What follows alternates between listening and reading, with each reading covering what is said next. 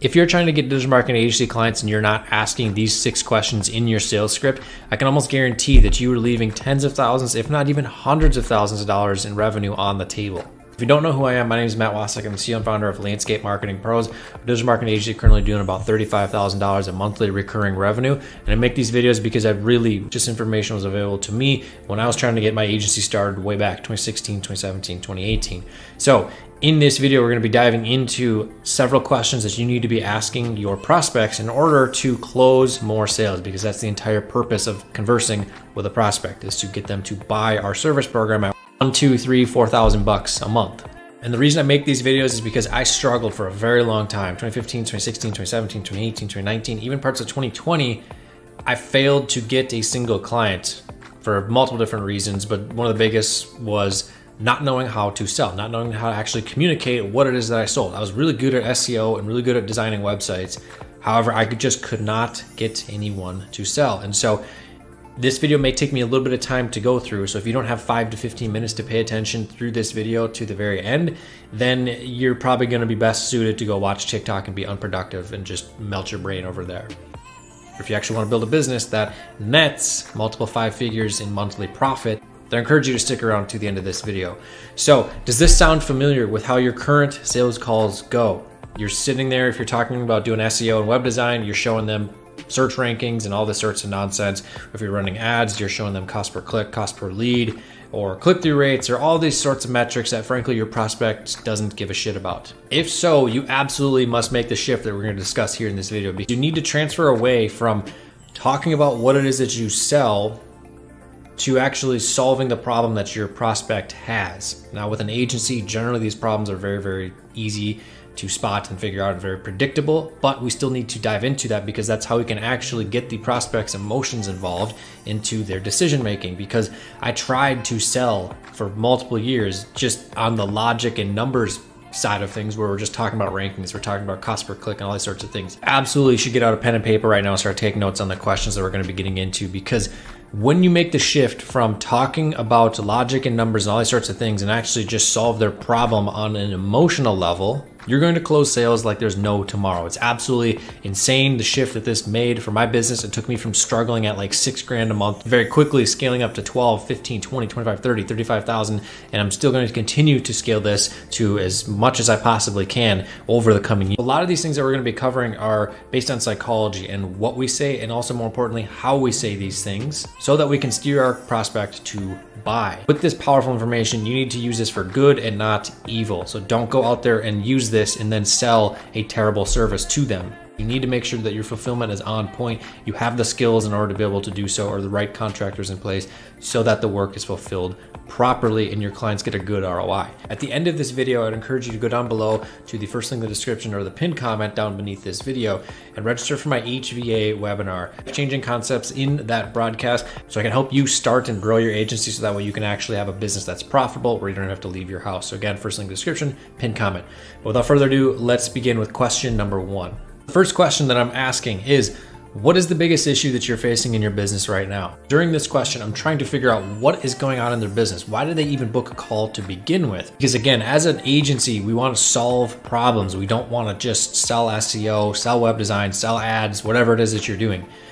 This is essentially right now at this point during the call, this is again the very beginning, it's a discovery phase. We're trying to figure out what is going on in their business and can we actually solve the problem that they have with what we have to offer in our service program. You're gonna hear prospects say something along the lines of, well, we got a website and it kind of just sits out there. It maybe gets 2, 3, 4 leads a month. It doesn't really produce a whole lot, that good of quality. So we're really relying on word of mouth to just keep our things afloat.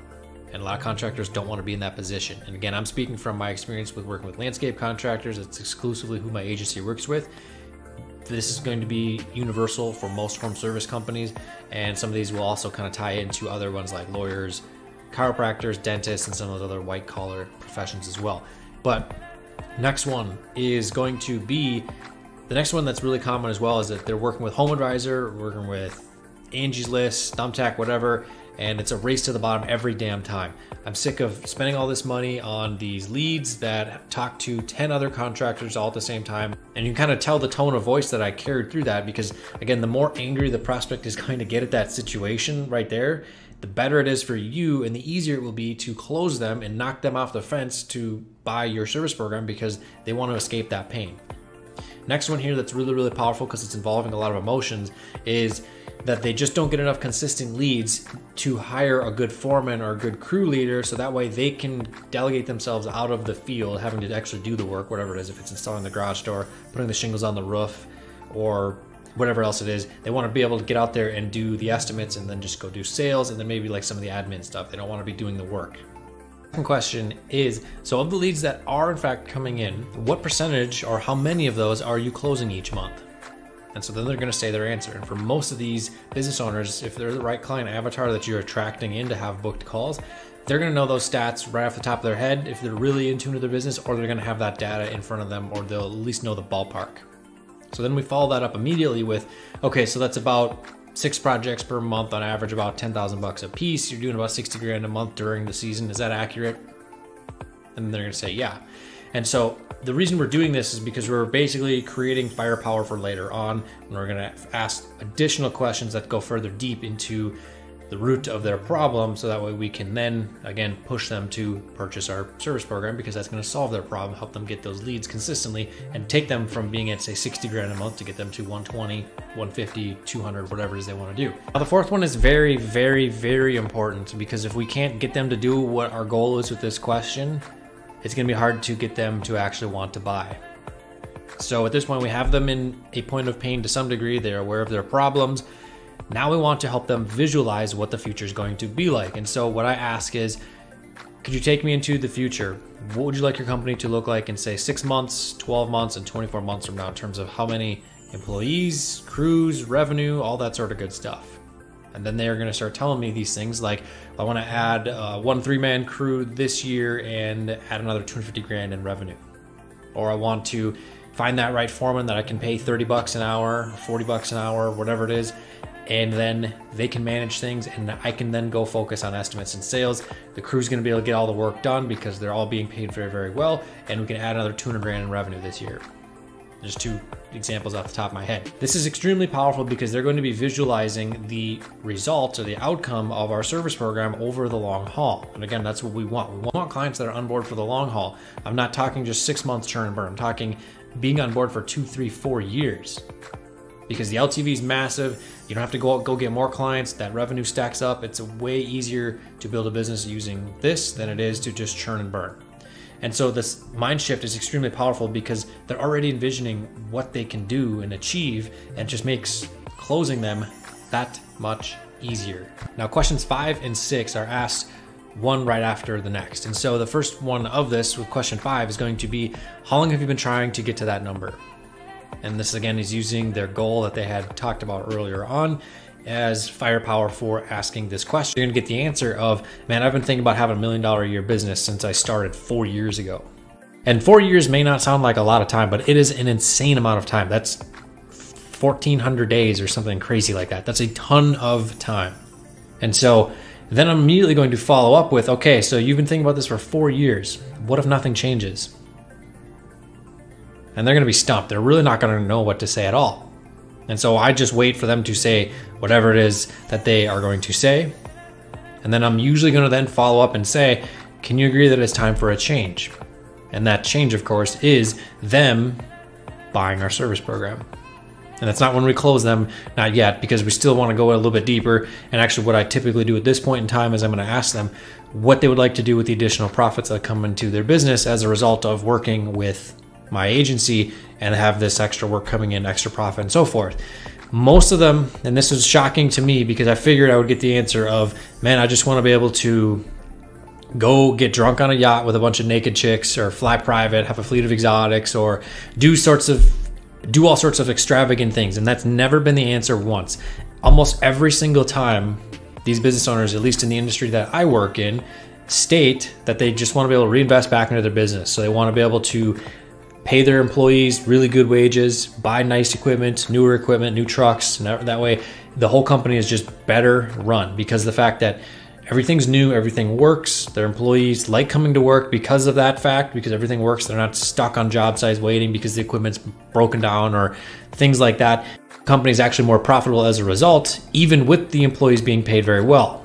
And then with the additional profit from all of that working and in play, they will usually say that they'll want to take their family on a nice vacation, maybe renovate their house. That's pretty much it. Some may want to get into real estate, like buying homes for rentals, but that's really it. It actually was surprising that they weren't saying the typical thing that you'd see with success, so to speak. It's very, very powerful because this decision that they are making to purchase your service program is based on outside influences, not just them wanting to go get drunk on a yacht with a bunch of chicks.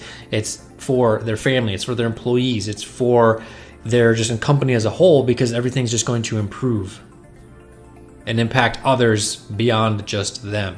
And one other thing I want to address is that you need to be socially aware when you're conducting your sales calls. What I mean by that is there'll be times when you have a prospect who's very, very, very warm. In fact, they're probably even hot when it comes to the cold to hot rating in terms of wanting to buy. And how you can kind of pick up on this is there'll be certain nuances and vocal tones and that sort of stuff in their voice that almost is in an annoyance, but you can tell that because you're going through this whole long drawn out process when they're already sold. And you got to be able to jump on that opportunity when it comes about, because it is pretty rare that you will have that, but they're easy sales to make because you don't have to go through the entire sales process. You can walk them through 15 minutes of what you're discussing during the discovery and boom, they're ready to go. So those are 6 of the top questions you need to be asking in your digital marketing agency sales script, whether you're selling SEO, web design, Google ads, or some combination of all that, or even Facebook ads, any of those other things out there too. So what I highly, highly, highly encourage you to do if you have reached this point in the video, go down below to the first link in the description or the pinned comment down beneath this video, register for my webinar, watch that broadcast end to end. There's going to be some things that I cover in there that are going to be truly life changing. They altered my life for the absolute better. First link in the description as well as the pinned comment down beneath this video. Be sure to go down below, subscribe, click the bell for notifications so that way you know when all the newest content comes live here on my channel. Drop a like. I'd love to know in the future, after you put these 6 questions to use in your sales calls, do your next one, comment on your results. How did your prospects respond to this? Did you close deals? All that sort of good stuff. Comment that down below and other questions. So with all that said, my name is Matt Wacek. Thanks for watching. We'll see you in the next video.